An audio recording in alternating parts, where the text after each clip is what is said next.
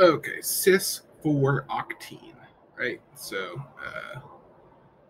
let's do 1, 2, 3, 4, and it's cis. So we know there's a double bond between carbon 4 and 5, but we also know it to be cis, so that's carbon 5. So this must be carbon 6, 7, and 8. Right, 1, 2, 3, 4, 5, 6, 7, 8. Looks good to me.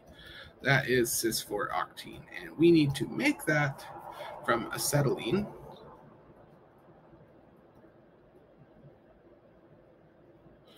And 1 bromopropane. 1 bromopropane. How can we do that? Right? That's kind of what we're after.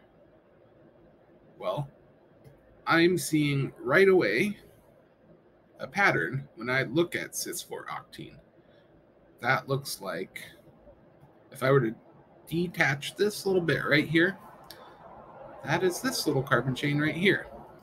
And similarly, if I detach that carbon chain right there, again, we get this propane, right? So what it looks like to me is that we've had some sort of nucleophilic carbon created, I don't know, right there, which we know is possible to do on acetylene, and that nucleophilic carbon source,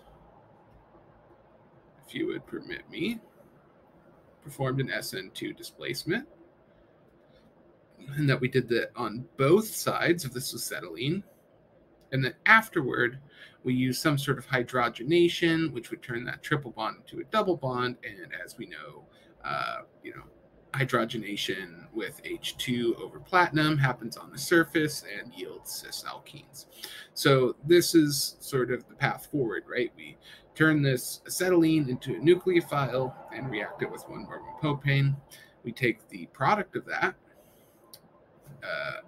which now would be, essentially, well, let's step through it. I think hopefully you see where I'm going, but if not, when I walk through it in the forward direction, it'll be quite clear. Okay, so if we take acetylene,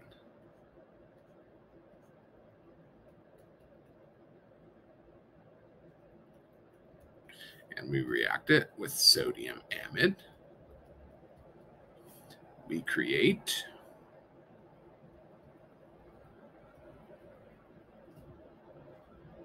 sodium acetylide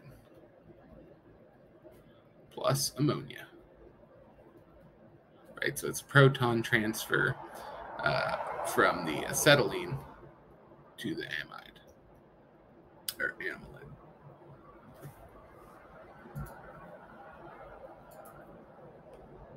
Amide, yeah. In either case, we now have a source of nucleophilic carbon, right? So we need only react this with our 1 bromopropane. I will just sort of sketch this out so you can see where it's coming from. Attack on that carbon, displacement of the bromine to give the following.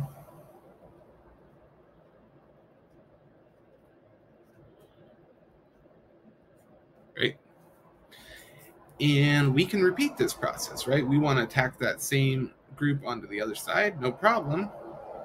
Just need to add more sodium amide. Right? Now all of a sudden we've got another nucleophile. Sodium counterion.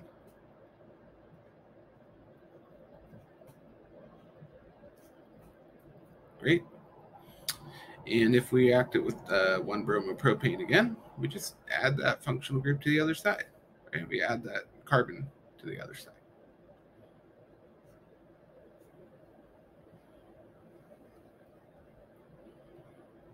Oops. And now we've basically got almost our product. We've got octane, 4-octane. But if we then use Lindlar's catalyst,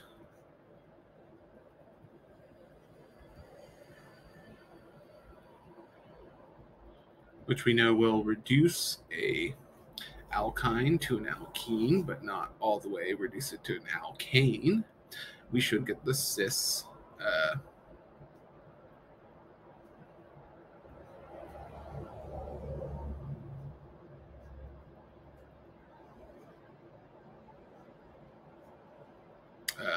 the cis product, right? And there we go.